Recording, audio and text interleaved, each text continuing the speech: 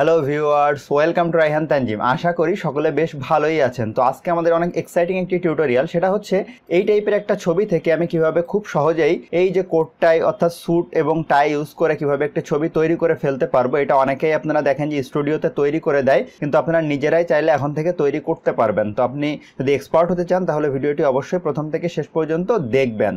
নতুন নতুন এবং এক্সাইটিং সব ভিডিও পেতে এখনই চ্যানেলটি এখান থেকে সাবস্ক্রাইব করুন এবং পাশে থাকা বেল আইকনটি ক্লিক করুন এবং নোটিফিকেশন অল করে সেভ করে দিন। Welcome back. তো দেখেন আমার এই টাইপের একটি ছবি আছে যেটা পাসপোর্ট সাইজের একটা ছবি। তো আমি আপনাদেরকে গত একটি পর্বে দেখিয়েছিলাম যে কিভাবে পাসপোর্ট সাইজের ছবি ক্রিয়েট করতে হয়। যদি আপনি না জেনে থাকেন যে পাসপোর্ট সাইজের ছবি কিভাবে তৈরি করতে হয় এবং যদি আপনি ইন্টারেস্টেড থাকেন তাহলে অবশ্যই ভিডিওর ডিসক্রিপশন দেখবেন অথবা ইন্ড স্ক্রিন দেখবেন। সেখানে আপনাদেরকে ওই ভিডিওর লিঙ্কটা আমি দিয়ে দিব, যেখানে দেখলে আপনি পাসপোর্ট সাইজের ছবি খুব সহজে তৈরি করে ফেলতে পারবেন। তো চলুন আমরা এখন কথা না বাড়িয়ে দেখি যে পাসপোর্ট সাইজ ছবি থেকে ওটা কিভাবে ট্রান্সফার করে নিতে হয়। তো তার জন্য আমরা সর্বপ্রথম যেটা করব, এই ছবিটা আমাদের এখন আর লাগতেছে না, এটা আমি এখান থেকে নো করে দিচ্ছি। এখন আমরা ফাইলে যাব, ফাইলে যাওয়ার পরে আমরা নিউতে যাওয়ার পরে আমরা একটি পাসপোর্ট সাইজের পেজ ক্রিয়েট করে নিব। তো আমরা একটা পর্বে দেখছিলাম যে পাসপোর্ট সাইজের পেজের জন্য হাইট হচ্ছে 55 মিলিমিটার, এখানে মিলিমিটার সিলেক্ট করে দিবেন, আর ওয়াইড হচ্ছে 45 মিলিমিটার। এখন হচ্ছে ব্যাকগ্রাউন্ড হোয়াইট থাকুক, আমরা চাইলে যে কোনো কালার এখান থেকে দিয়ে নিতে পারবো। তো আমি এখানে ওকে করে দিলাম। তো দেখেন এই একটা পেজ আমাদের ওপেন হয়ে গেল। তো আমি একটি ব্যাকগ্রাউন্ড কালার একবারে দিয়ে নিচ্ছি, আমার যেমন ওইটাই দেওয়া ছিল। এখান থেকে আপনি কালার সিলেক্ট করে যে কোনো একটা কালার এখান থেকে আপনি যেটা আপনার ভালো লাগে, ধরেন যে এই কালার, আপনি এই কালারটা ভালো লাগতেছে, এটা ওকে করে আপনি অল্টার ব্যাক স্পেস যদি প্রেস করেন তাহলে আপনার ব্যাকগ্রাউন্ডে এই যে কালার সিলেক্ট হয়ে গেল। এখন আমাদেরকে যেটা করতে হবে সেটা হচ্ছে এই ছবিটার উপরে যেতে হবে, যাওয়ার পরে এটা একটু পেন টুল দিয়ে কাটতে হবে। তো আমি আপনাদের গত পর্বে কাটার সিস্টেম দেখিয়েছিলাম, এখন আবার দেখাচ্ছি। সেটা হচ্ছে আমি একটু জুম করে নিচ্ছি। আপনি কন্ট্রোল প্লাস যদি প্রেস করেন তাহলে জুম ইন হবে, কন্ট্রোল মাইনাস প্রেস করলে জুম আউট হবে। তো আমরা এখান থেকে এই যে পেন টুল সিলেক্ট করব, করার পরে এই ছবিটা একটু সুন্দর করে আমার যেটুকু মোটামুটি দরকার গলাটা মেইনলি আমরা কেটে নিব। তো আমরা আরেকটু জুম করে নিচ্ছি, তাহলে কাটতে সুবিধা হবে। আমরা এই যে এইভাবে সিলেক্ট করব, পেন টুল দিয়ে সিলেক্ট করলে এইভাবে মোটামুটি এটা সিলেক্ট হতে থাকবে। তো আমি সিলেক্ট করতেছি, আপনারা এইভাবে খুব সুন্দর করে সূক্ষ্মভাবে যত সুন্দরভাবে সিলেক্ট করতে পারবেন তত আপনার ছবিটা ভালো হবে। অনেক দ্রুত সিলেক্ট করে, সেটা আসলে ভালো হয় না, আমি এই জন্য আস্তে আস্তে করতেছি।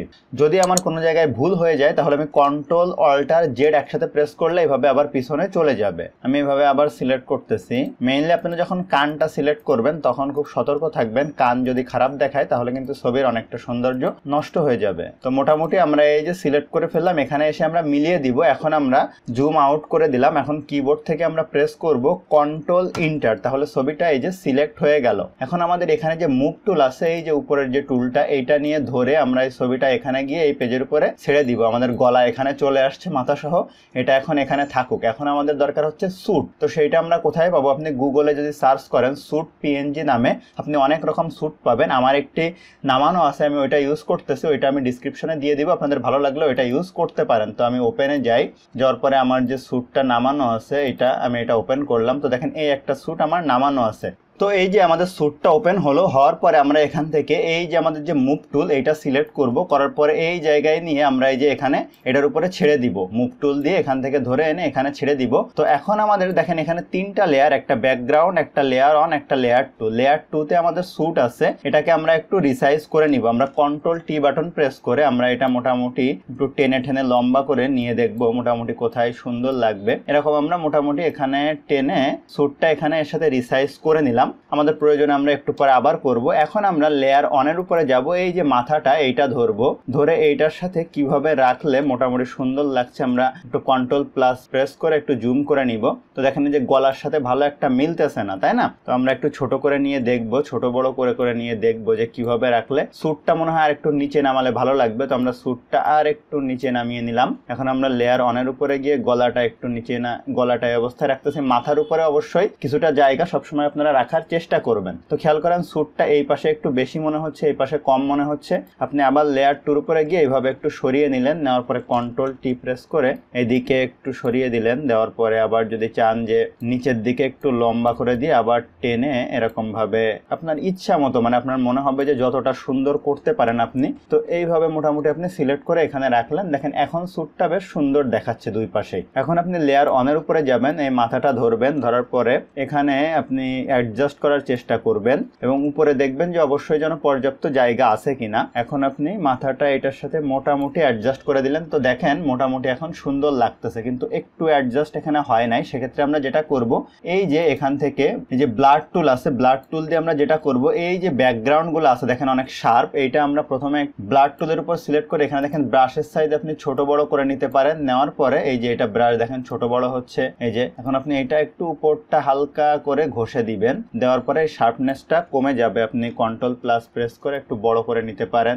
এখন আপনি ব্রাশের সাইজটা একটু ছোট করে নেবেন। ব্রাশের সাইজ ছোট বড় করার জন্য সেকেন্ড ব্র্যাকেট যে বাটন দুইটা আছে বা থার্ড ব্র্যাকেট, ওইটা ছোট বড় হবে ওইটার মাধ্যমে, ঠিক আছে, চাপলে। তো আপনি এই যে চারপাশটা একটু হালকা ব্লার করে নেবেন। দেখেন এই যে শার্পনেস কমে গেছে, এখন মোটামুটি সব জায়গা সুন্দর। এখানে একটু শার্পনেস কমিয়ে দিব, এখানে একটু কমিয়ে দিব। এখন আমরা একটু ছোট করে নিব। এখন গলাটা অ্যাডজাস্ট করার চেষ্টা করব, তার জন্য আমাদেরকে যে ইরেজার টুলে যেতে হবে। যাওয়ার পরে আমরা আবার একটু জুম করে নিয়ে এই জায়গাটা হালকা করে একটু মুছে দিব। এই যে এখান থেকে আমরা হালকা করে একটু মুছে দিলাম। এখন দেখেন মোটামুটি গলার সাথে মিশে গেছে। এই পাশটাও যদি চাই তাহলে হালকা একটু মুছে দিলাম। এখন আমি যদি মনে করি যে এটা হালকা একটু সরাইলে ভালো হবে, আমরা এই যে মুভ টুল সিলেক্ট করে হালকা একটু সরিয়ে দিলাম মোটামুটি। এখন যদি আমরা ছবিটা ছোট করি তাহলে দেখেন মোটামুটি বেশ একটা ভালো শেপে চলে আসছে। আপনি এরকম গলা চাইলে উঁচু নিচু করে দেখতে পারেন, যে আপনাদের গলা উঁচু করলে ভালো লাগে তাহলে উঁচু করবেন, নিচু করলে ভালো লাগলে আপনার ছবি আসলে যেমন হবে ওই অনুযায়ী। তো এইটা দেখেন মোটামুটি একটা শেপে চলে আসছে। গলাটার একটু নিচে নামিয়ে দিলাম, তাইলে মনে হয় ভালো লাগতেছে, ঠিক আছে। আপনি এরকম ধরে অ্যারো কি প্রেস করে, অ্যারো কি উপরে দিলে যে উপরে যাবে, নিচের দিকে ডাউন অ্যারো প্রেস করলে যে নিচের দিকে যাবে। এভাবে আপনি দেখবেন যে মোটামুটি কোন অবস্থানে ভালো লাগতেছে। এখন আপনি যেটা করবেন সেটা হচ্ছে ছবিটা সেভ করে দিবেন। ফাইলে যাবেন, যাওয়ার পরে সেভ অ্যাসে যাবেন, যাওয়ার পরে ডেস্কটপে আপনি যেখানে বা যে জায়গায় সেভ করতে চান জেপিজি আকারে সেভ করে দিলেন। যে 1 2 3 লিখলাম, ধরেন 4 5 লিখে আসলে আমি সেভ করে দিলাম। দেওয়ার পরে এই যে সেভ করে দিলাম। এখন যদি আমরা ডেস্কটপে যাই তাহলে ছবিটা কেমন হলো আমরা দেখে নিতে পারবো। তো আমরা এই যে 1 2 3 4 5 লেখা, এই যে সেই ছবিটা, এটা দেখেন বেশ সুন্দর একটা ছবি কিন্তু হয়ে গেছে। তো আশা করি আপনারা বুঝতে পারছেন যে কিভাবে এই টাইপের স্যুট ইউজ করতে হয়। ভিডিওটি ভালো লাগলে অবশ্যই আপনারা লাইক করবেন, কেমন লাগলো কমেন্ট করবেন, বন্ধুদের সাথে শেয়ার করতে কিন্তু ভুলবেন না। তো ভালো থাকবেন সবাই, পরবর্তী টিউটোরিয়াল পর্যন্ত কথা হবে অন্য দিন অন্য ব্যাপারে।